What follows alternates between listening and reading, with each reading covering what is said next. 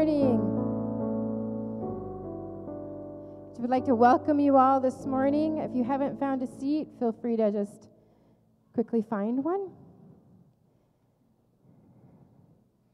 I wanted to open us this morning with a psalm. Well, not a whole one, just part of one. Psalm 146, verses 1 and 2 read, Praise the Lord. Praise the Lord, O my soul. I will praise the Lord as long as I live. I will sing praises to my God while I have my being. Father God, we just thank you that we can come this morning and praise you. Help us to praise you with all our soul as long as we live. We pray these things in your name. Amen. I would like to say I'm going to welcome the Cummings for music, but it's the Cummings plus extras that we're very thankful to have. So please join us as we worship this morning. I'm happy to have them too. Is this on? Hello? So I'm supposed to invite you to stand and sing with us. If you would like to do that. This is Christmas. Sometimes it's a little bit difficult for people. I know I've been there. But you know, we're called to praise him, and we have that hope that came in that manger on Christmas that we celebrate. And that gives us our hope in order to, continue day to day. So if you can find it in your soul to worship him in spirit and truth, whether you're sitting or you're standing, just do that. But I would invite you to take that plunge and just stand. And sing with us, please.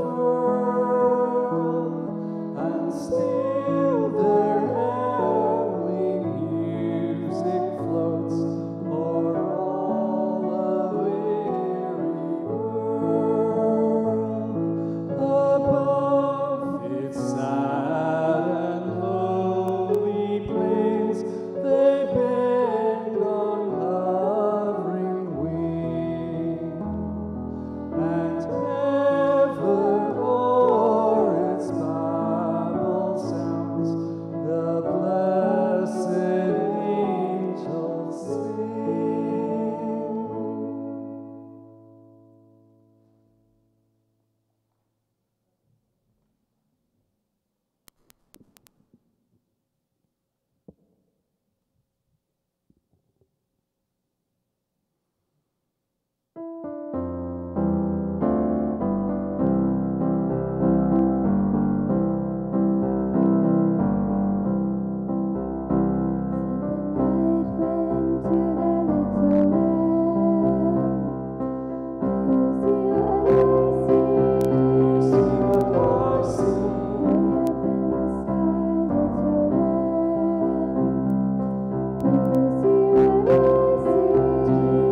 what I see.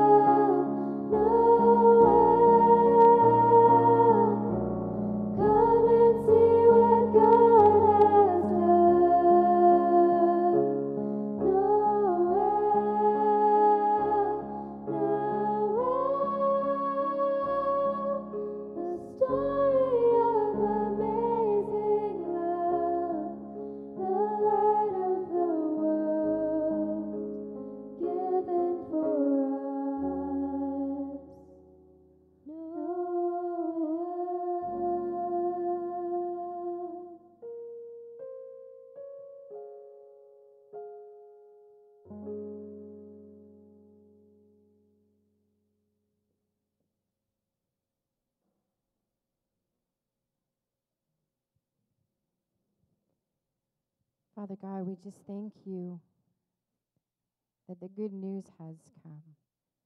Noel. We look forward to your coming again. Pray these things in your name. Amen. Thank you, worship team.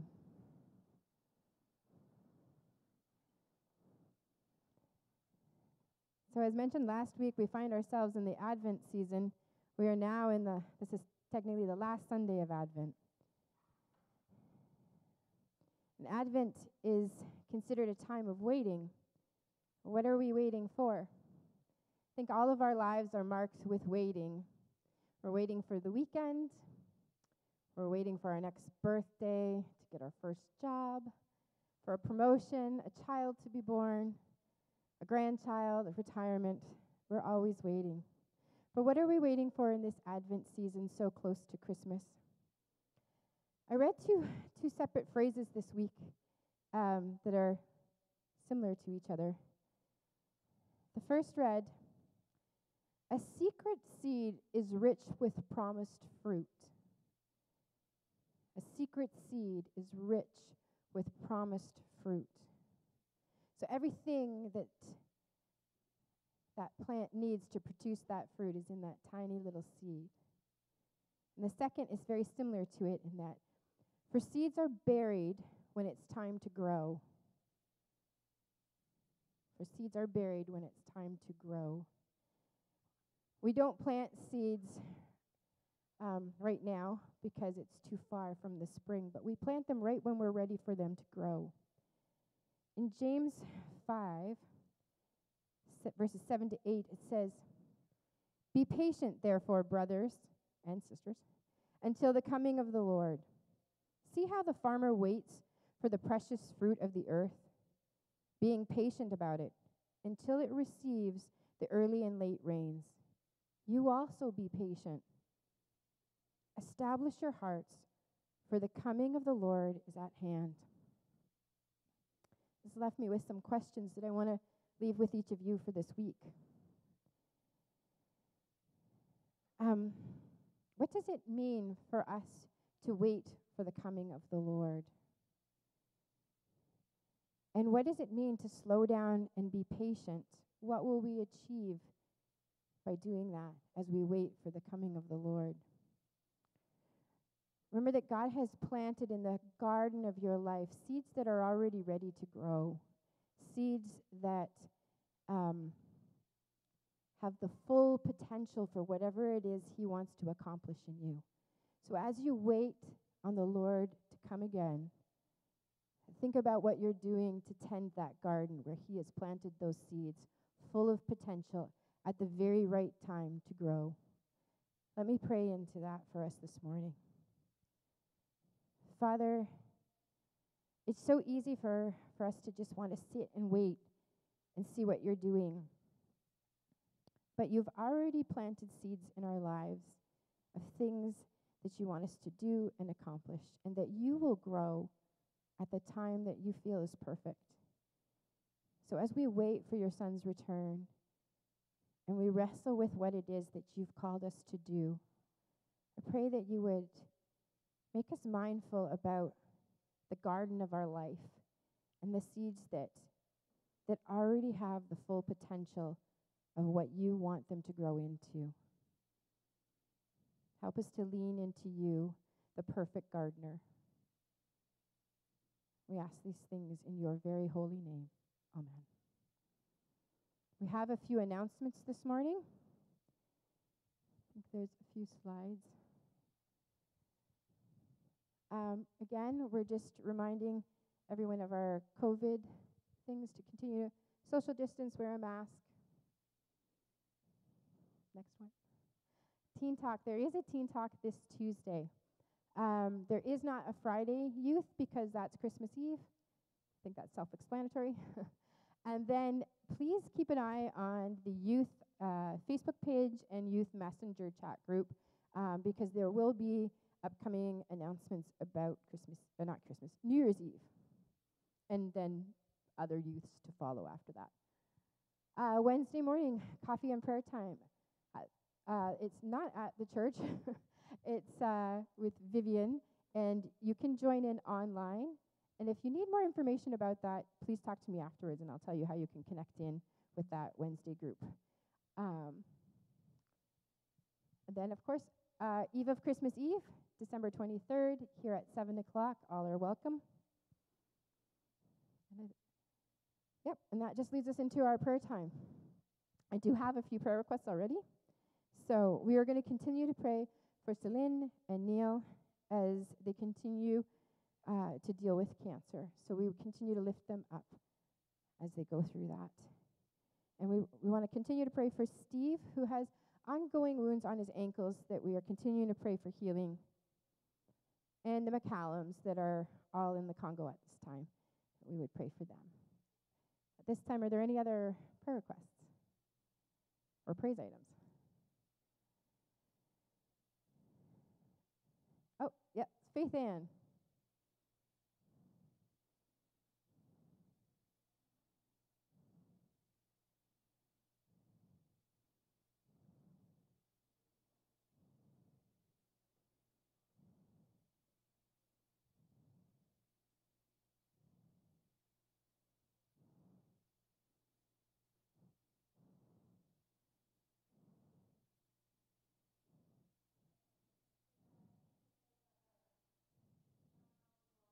Okay.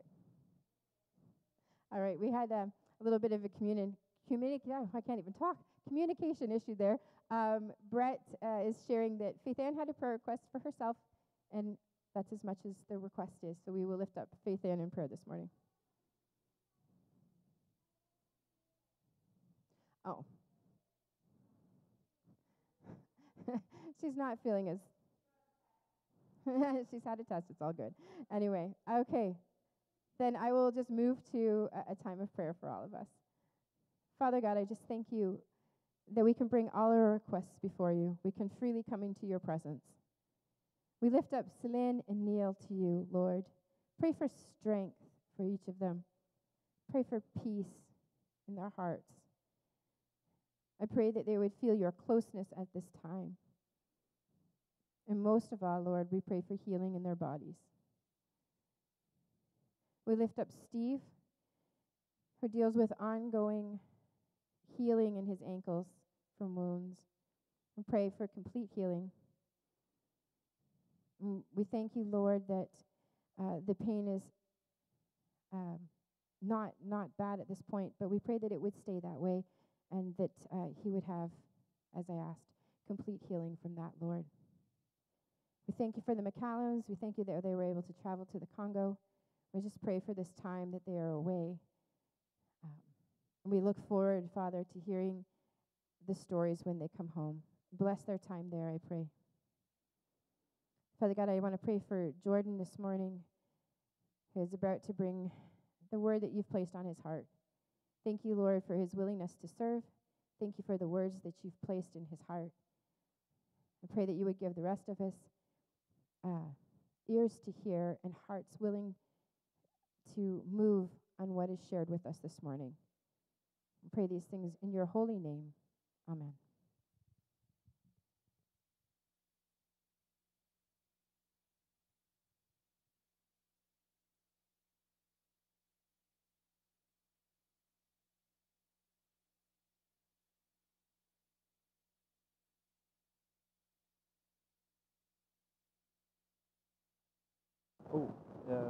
It's time for the kids to go for Sunday school now.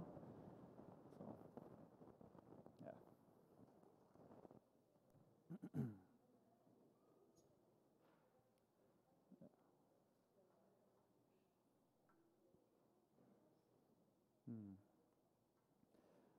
So today, I want to ask and answer the question, who is Jesus? We'll be celebrating his birth in this coming week, and we'll be celebrating by giving presents to each other as a symbol of God's free gift to us. Paul writes in Romans, "For the wages of sin is death, but the free gift of God is eternal life in Christ Jesus our Lord." Now this question, who is Jesus? It's a very important question. If you ask that question, you'll find that there's 100 different opinions. Everyone has an opinion on who Jesus is. It's because that the person of Jesus, who he really is, determines if someone's religion or worldview is correct. Is he the Messiah? Is he God, as the Bible says? Or was he just a wise teacher? There are many other religions. I've talked to a few on campus. The Muslims, they have a high view of Jesus. They believe that he was a prophet sent to the children of Israel. Some of them believe that Jesus was sinless. He was a miracle worker. He did miracles through Allah, they say. But they say he is not God. They say he is not the Son of God, definitely not. And he didn't die on the cross. Rather, he was raised before and somebody else took his place. Those are central issues to Christianity. You may have spoken to Mormons. They believe that, well, you might talk to them. You might go away from the conversation thinking that they believe exactly the same as we do. They use the same words. But they're more of a polytheistic religion. They believe that God himself is just like a human, like you and me. He achieved godhood through obedience. Jesus is like you and me. He achieved godhood through obedience, and we can do the same and achieve godhood. A very different Jesus than the one that is taught in the Bible. Jehovah's Witnesses, they might have come to your doorstep. They teach that Jesus was Michael the Archangel, and that he was born as Jesus. When he died, he stayed dead. But he was raised spiritually, but the person Jesus remained dead. And now he's again resumes the identity of Michael the Archangel. And then there's other religions, atheism, Hinduism, and Buddhism. They all teach in some form or manner that maybe Jesus existed. If he existed, then he was a good teacher, a good person. But definitely he wasn't God or the Son of God as he claimed to be. So today, I want to go and dig into who Jesus himself claimed to be and what he uses as authority. And we'll find that he used the scriptures as his authority for the foundation of who he is. The Bible outlines in very great detail who the Messiah had to be and what he had to do in order to be called the Messiah. And this was done through the prophecy found in the scriptures. See, when God describes who the Messiah had to be, he didn't do it after the fact. Oh, this is the person, this is who the Messiah had to be. No, he did it before the fact. Hundreds and sometimes thousands of years, he said, this is who the Messiah had to be. This is who to expect, who to have hope in. And so the Bible has extensive prophecies that have been fulfilled, many through Jesus. And we'll be going over a few today, just a few that have been fulfilled in the Nativity story. We'll be going over a few passages, so if you have a pen, maybe write them down or re-watch the live stream so that you can read them on your own time. So I hope by the end of this, you'll have a greater appreciation and understanding of who we are celebrating the birth of this Christmas.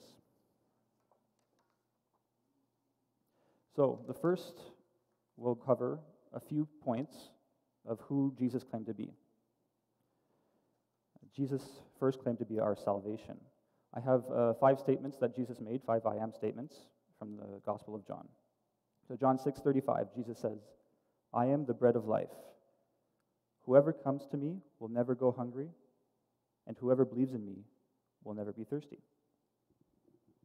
In John 8:12, Jesus says, I am the light of the world. Whoever follows me will never walk in darkness, but will have the light of life. In John 10:7 and 9, I am the gate for the sheep. Whoever enters through me will be saved. In John 11:25, I am the resurrection and the life. The one who believes in me will live, even though they die. And finally, John 14:6, I am the way and the truth and the life. No one comes to the Father except through me. So that's a lot to unpack. Jesus claims a lot about himself. This is just 5 statements that he makes. But basically, he's been saying that if you believe in Jesus, if you believe in him, you will be saved even though you die. And not only that, he's exclusive. That his exclusivity means that all the other religions, all the other viewpoints can't be right. Another thing that Jesus claims to be is that he claims to be God. In John 8:58, he has a dialogue with the Jewish people, the Pharisees, And in this verse, Jesus said to them, "Truly, truly, I say to you, before Abraham was, I am." So if usually Muslims or Jehovah's Witnesses will try to point like, oh, Jesus never said, there's never a point where Jesus said, "I am God." Well, you can just show them this verse, John 8:58. Jesus said, "Before Abraham was, I am." Now that's the title that God declared to Moses in the burning bush, "I am that I am." And in Isaiah 43, God's talking through the prophet Isaiah. He says, "You are my witnesses, declares the Lord, and my servant whom I have chosen, that you may know and believe me and understand that I am He." In the Greek translation of the Old Testament, the "I am He" is the same words that Jesus used, "I am." "Before me no God was formed, nor shall there be any after me. I am the Lord, and besides me there is no Savior." So that's what Isaiah, the Lord was speaking through Isaiah, and that's what Jesus was claiming himself to be. Jesus also claimed to be the Messiah. We'll pick this up in Matthew 16 and verses 13 to 17. Now when Jesus came into the district of Caesarea Philippi, he asked his disciples, "Who do people say that the Son of Man is?" And that's a term referring to himself. And they said, "Some say John the Baptist, others say Elijah, and others say Jeremiah or one of the other prophets." And Jesus asked them, "What do you say, or who do you say that I am?" Simon Peter replied, "You are the Christ, the Son of the living God." Christ is the Greek term for Messiah. And Jesus answered him, "Blessed are you, Simon Bar-Jonah, for flesh and blood has not revealed this to you, but my Father who is in heaven." Now, a little bit later, we'll go into who the Jews expected the Messiah to be by looking through prophecy. But for now, we know that Jesus claimed, these are not the only exclusive claims of Jesus, but these are three claims: that he claimed to be the only way for salvation, he claimed to be God, and he claimed to be the Messiah. Now, what was the foundation, what was the authority that Jesus used to establish who he was? And to determine that, I want to look at Luke 24, and we'll read verses 13 to 27. Here, this is after Jesus had died. 3 days after, he had already resurrected, but the disciples didn't know this yet. So we'll start from verse 13. "That very day, two of them were going to a village named Emmaus, about 7 miles from Jerusalem. And they were talking with each other about all these things that had happened. While they were talking and discussing together, Jesus himself drew near and went with them. But their eyes were kept from recognizing him. And he said to them, 'What is this conversation that you are holding with each other as you walk?' And they stood still, looking sad. Then one of them, named Cleopas, answered him, 'Are you the only visitor in Jerusalem who does not know the things that have happened there in these days?' And he said to them, 'What things?' And they said to him, 'Concerning Jesus of Nazareth, a man who was a prophet, mighty in deed and word before God and all the people. And how our chief priests and rulers delivered him up to be condemned to death and crucified him. But we had hoped he was the one to redeem Israel. Yes, and besides all this, it is now the third day since these things have happened. Moreover, some women of our company amazed us. They were at the tomb early in the morning, and when they did not find the body, they came back saying that they had even seen a vision of angels who said he was alive. Some of those who were with us went to the tomb and found it was just as the woman had said, but him they did not see.' And Jesus said to them, 'O foolish ones, and slow of heart to believe all that the prophets have spoken. Was it not necessary that the Christ should suffer these things and enter into his glory?' And beginning with Moses and all the prophets, he interpreted to them in all the scriptures the things concerning himself." Later in the same chapter, Jesus appears to his disciples, and he said to them, "These are my words that I spoke to you while I was still with you, that everything written about me in the law of Moses and the prophets and the Psalms must be fulfilled." Then he opened their minds to understand the scriptures and said to them, "Thus it is written, that the Christ should suffer and on the third day rise from the dead, and that repentance for the forgiveness of sins should be proclaimed in his name to all nations, beginning from Jerusalem." So here we see he's not doing miracles this time. He's just using scripture to establish his authority. He looked at what the law of Moses the prophets and the Psalms had to say concerning the Messiah. Everything that they said had to come true. According to Jesus, the scriptures cannot be broken. If God said something happened, then it happened. If God says something will happen, then it will happen, just as the scriptures have said it. So now we're going to go over some of these prophecies. Now, the first thing to understand about looking at Old Testament prophecies is that there's kind of like a duality. There's two types of prophecies. There's one that talks about the suffering Messiah, a suffering servant, and the other one that talks about the king, a reigning king. Now, this caused a dilemma, especially for early Jewish rabbis before Jesus. According to Arnold Fruchtenbaum, in order to reconcile this, they proposed that perhaps there would be two messiahs, one that would fulfill both types of prophecies. But now, of course, we have the Old Testament, we have Jesus explaining things. We know that there's going to be one Messiah coming twice. And this sort of duality still causes problems to people today. It's still a stumbling block. Maimonides, he was a Jewish rabbi about 1,000 years after Jesus, and he believed that the Messiah had to accomplish the king prophecies. He laid out four things. The Messiah had to restore the kingdom of David to its former glory, achieve victory in battle against Israel's enemies. He had to rebuild the temple and gather the exiles to the land of Israel. He got this from reading the Old Testament prophecies. He expected the Messiah to redeem Israel. And just when we read in Luke, that's what the first century Jewish people had expected too, that they expected the Messiah to redeem Israel. However, when confronted with that, Jesus pointed to them the passages that needed to be fulfilled first, which were the suffering servant passages that deal with his first coming. He needed to suffer and to die to pay for our sins before he could come back as a reigning king, as he is prophesied to be. So now we're going to dig into some of these prophecies, just a few, and we're going to read the prophecy, and then we're going to see how in the Nativity story he fulfilled this. The first prophecy I want to look over is the lineage of the Messiah. Now, there's many passages throughout the Old Testament that talk about the lineage of the Messiah. There's predictions that the Messiah will be through Abraham, Isaac, Jacob, Judah, and then Jesse and David. So Jesse is David's father. We're not going to go through all of them. We're just going to look at two.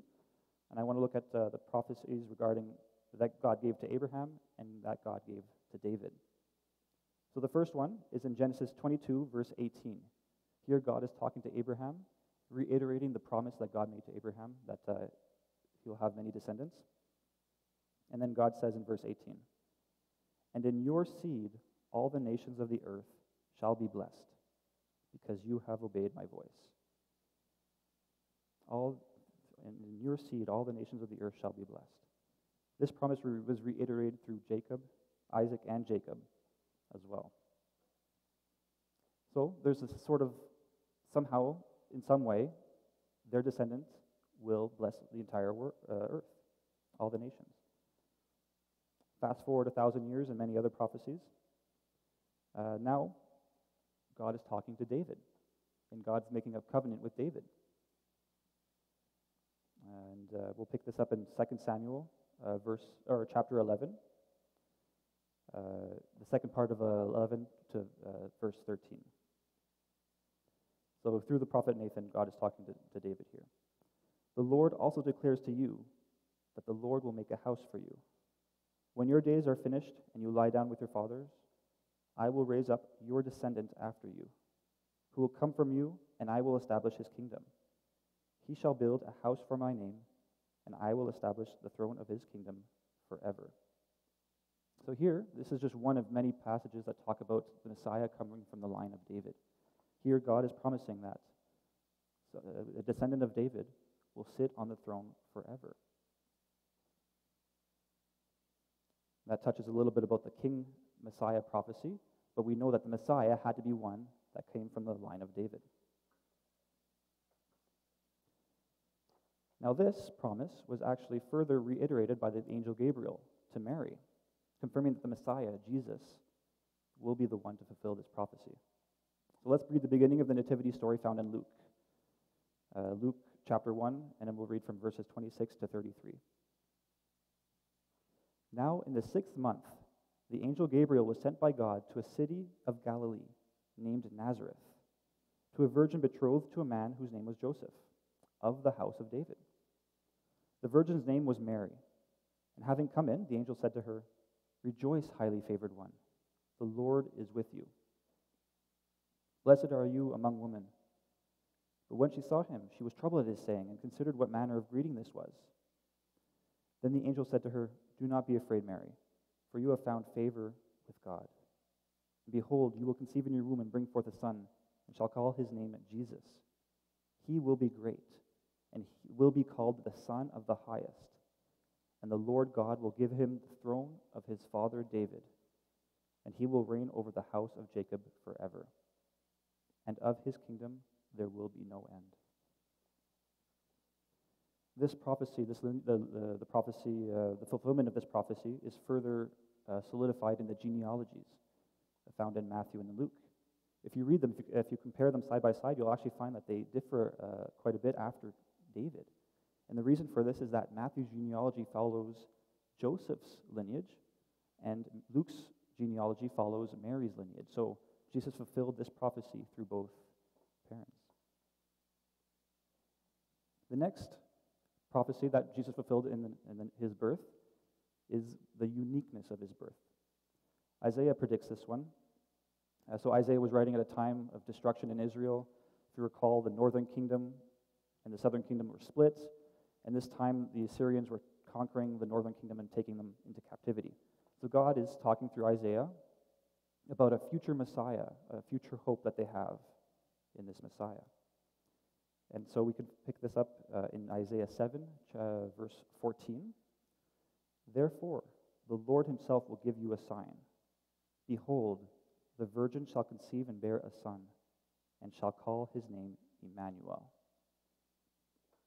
So here Isaiah explains that this Messiah or future Redeemer is to be born of a virgin. And this was written about 700 years before Jesus was born.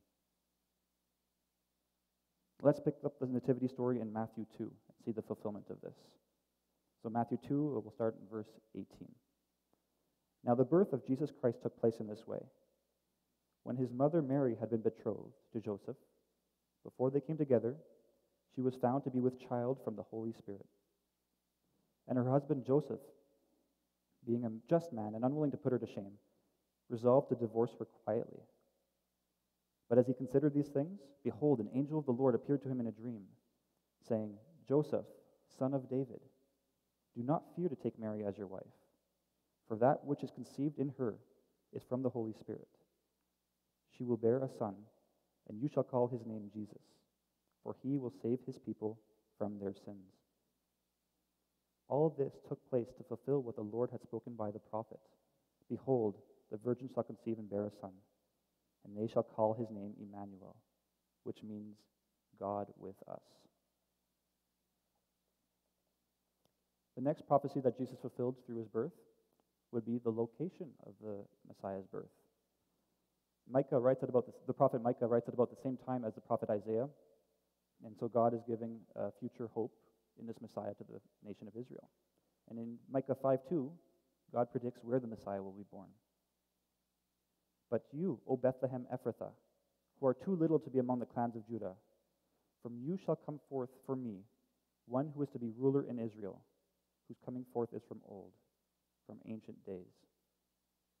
But you, O Bethlehem Ephrathah, from you will come this ruler which will come from the line of David." This is another prophecy that was fulfilled by Jesus through circumstances completely outside of his earthly control. Let's see its fulfillment in Luke chapter 2, verse 1.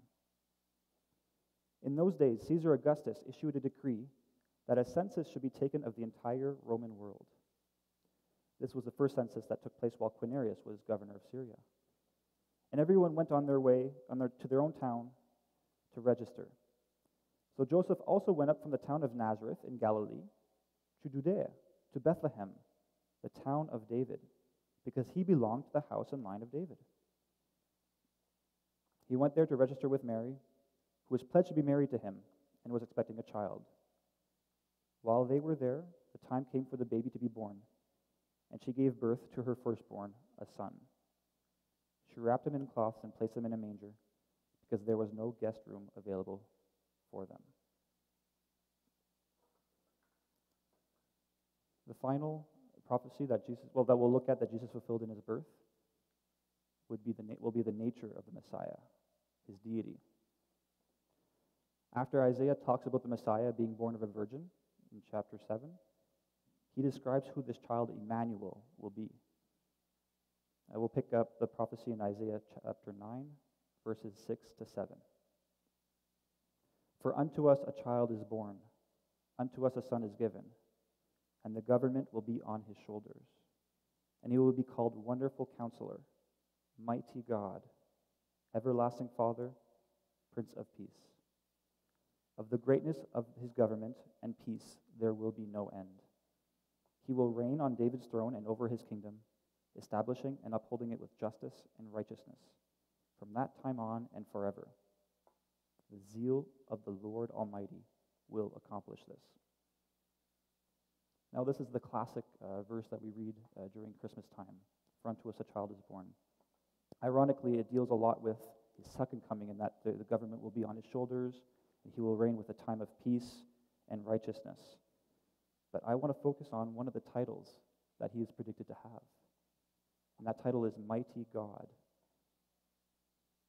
Nobody can be called Mighty God. Nobody can have that title, other than God. Micah also predicted the deity of Jesus, or the Messiah. The verse that we read before, Micah 5:2. So it predicted where Jesus would be born, Bethlehem. It predicted that this person would be ruler in Israel. But it also predicted that his coming forth is from old, from ancient days.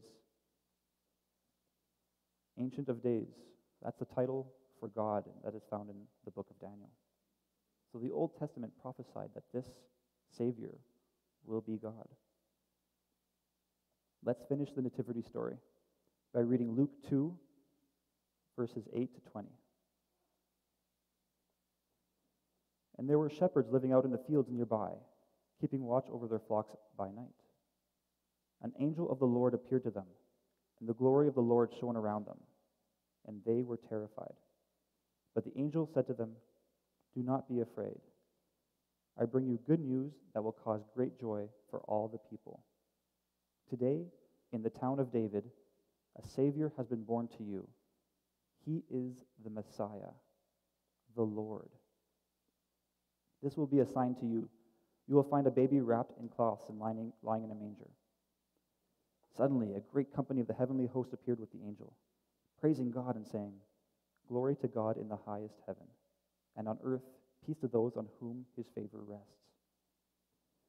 When the angels had left them and gone into heaven, the shepherds said to one another, "Let's go to Bethlehem and see this thing that has happened, which the Lord has told us about." So they hurried off and found Mary and Joseph and the baby who was lying in the manger. When they had seen him, they spread the word concerning what had been told them about this child, and all who heard it were amazed at what the shepherds said to them. But Mary treasured up all these things and pondered them in her heart. The shepherds returned, glorifying and praising God for all the things that they had seen and heard, which were just as they had been told. In this passage, we read the title that the angels said who the baby Jesus was. They called him the Messiah, the Lord. John MacArthur states that the Greek word for Lord in this passage, while it can be master, it is also used to translate the covenant name for God. Here, as in most of its New Testament usages, it is a title for deity. Jesus is God.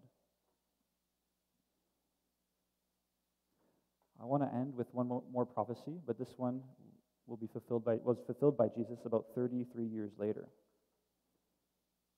We've looked at prophecies regarding Jesus' lineage, his birthplace, he was born of a virgin, and his deity. But now we'll be looking at a prophecy regarding his death. Now, there's many prophecies regarding his death. David, about 1,000 years before, wrote of a suffering very similar to that of the Roman crucifixion. There are prophecies regarding the amount of money Jesus would be betrayed by. There are prophecies concerning the timing of his death to the year. We don't have time to go over all of them, but it's very interesting. I just want to read the classic example, I guess, of the suffering servant. And this is found in Isaiah 53. We'll only read verses 4 to 6, but I encourage you to read this in your Bible after church. Surely our griefs he himself bore, and our sorrows he carried. Yet we ourselves esteemed him stricken, smitten of God and afflicted. But he was pierced through for our transgressions. He was crushed for our iniquities. The chastening of our well-being fell upon him, and by his scourging we are healed. All of us like sheep have gone astray. Each of us has turned to his own way. But the Lord has caused the iniquity of us all to fall on him. Jesus was born to fulfill this prophecy, and many others like it. Jesus was born to die.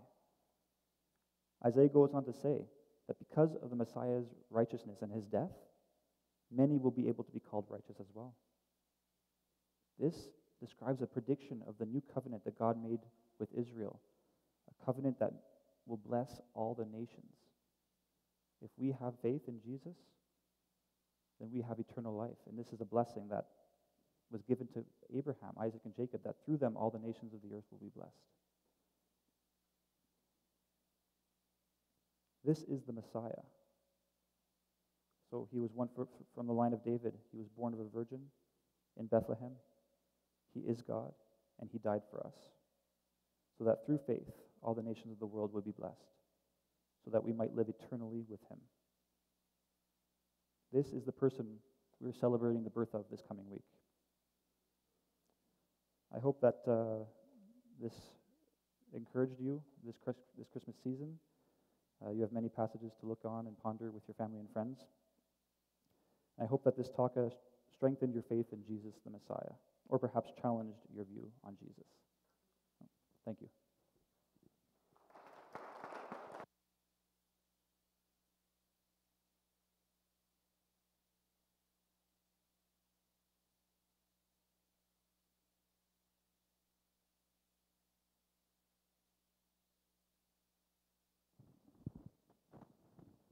Let us pray.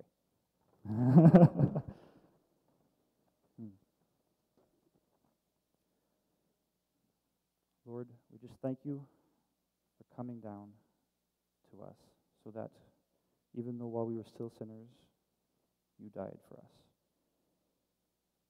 That is your love for us, and we thank you forever for this. I pray that you help us to live through your word. You light our path for us this coming week, and that we can fulfill the works that you've prepared for us, so that we can be the salt of the earth that you have called us to be. We thank you that you are forever, and you're going to be with us wherever we go to the ends of the earth. Thank you. Amen.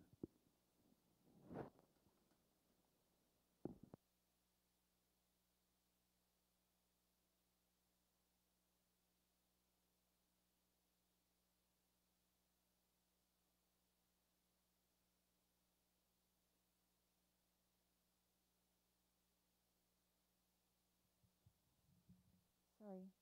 Can you hear me? Can you hear me? Yes, okay. So thank you, everybody that wrote cards. Some got dropped off this week. Some people baked cookies. Some people made crafts for each other. It was overwhelming.